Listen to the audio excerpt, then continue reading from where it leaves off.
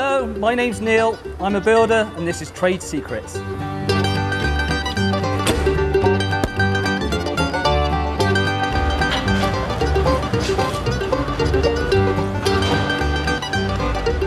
A tip when laying old or new soft bricks is to dunk them in a bucket of water before laying.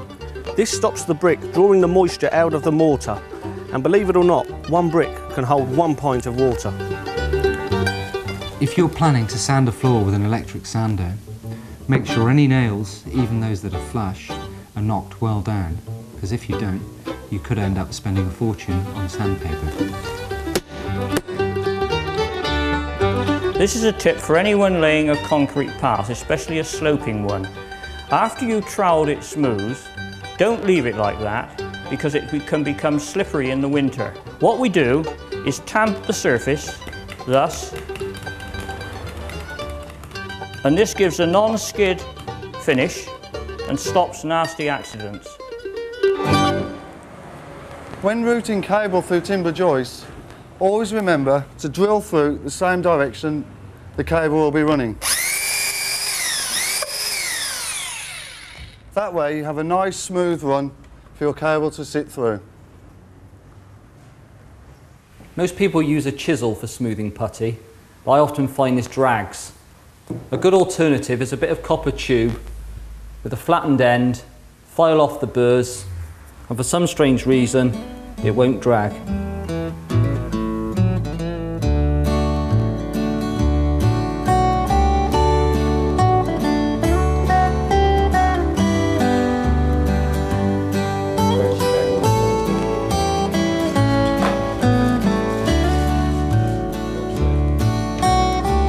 When putting a sand and cement mix on a bare wall of brick, a good idea is to coat it with a solution of PVA and water. This prevents the sand and cement drying out too fast and therefore cracking. Here's a really good tip. When pointing a wall, to finish it off, use a piece of hose pipe. It gives a really good result every time.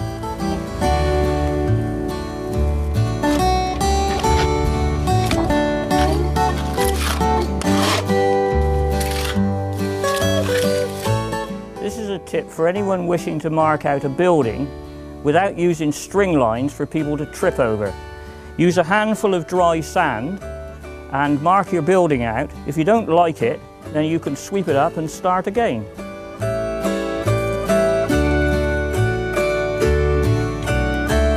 The secret to cutting a brick cleanly is to put it on a pile of sand,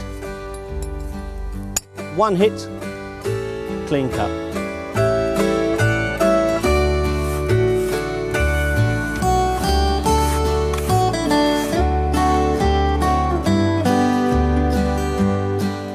When you've finished applying the sand and cement to the wall, get it roughly flat, but don't over-trowel it, don't keep going over it because it draws the water to the surface and that tends to make it fall off. Wait a few minutes and then buff it up gently with a float and then go over it with a wet sponge.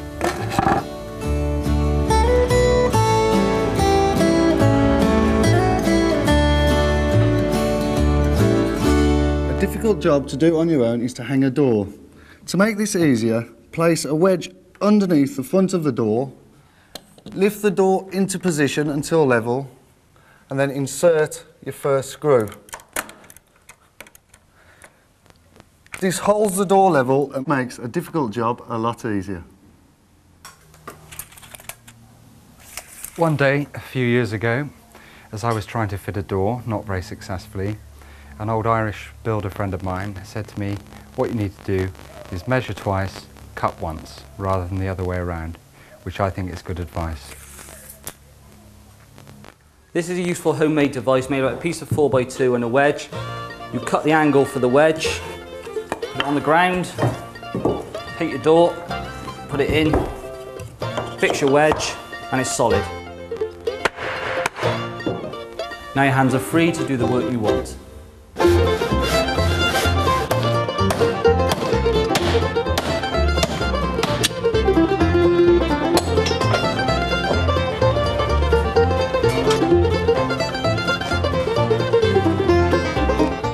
workman, they say, is only as good as his tools, and a blunt edge tool is no good to anyone.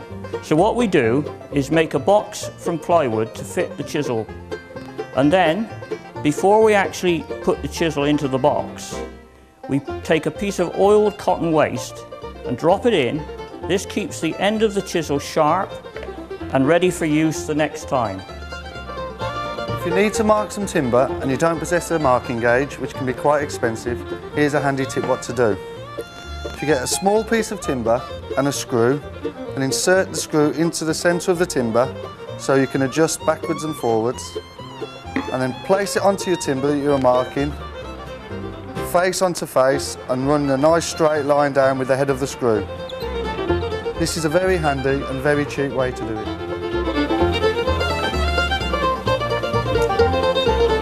Coffee has another use, apart from being a drink. If you're trying to fill those dark wood doors and windows, take a bit of filler, put it in a tub, add a bit of coffee, mix it round, and it should be a much better match to the wood.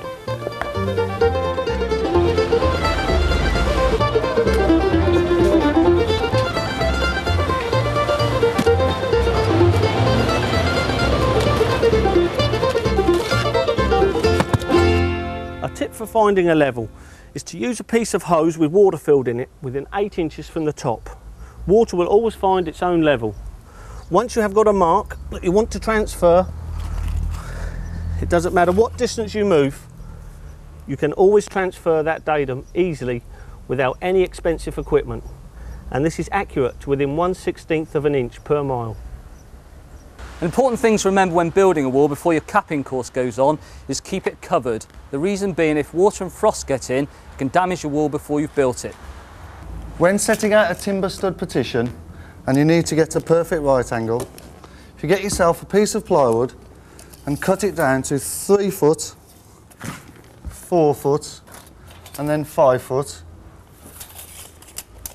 and put into place, you have a perfect right angle and a perfect setting out point. When you're sealing the gap between a sink or a bath and a tiled surface, you simply put 2 strips of masking tape, one each side, silicone along, wet your finger, run along like so, peel back the paper, and you've got a nice clean joint.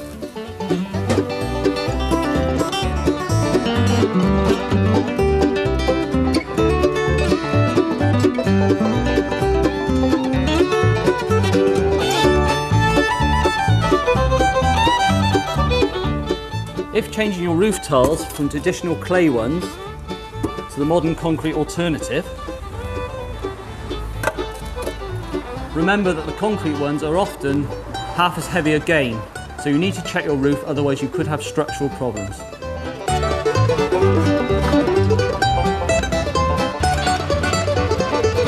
Here's the best tip of all. If you don't understand something, ask a recognised builder. We're not all cowboys.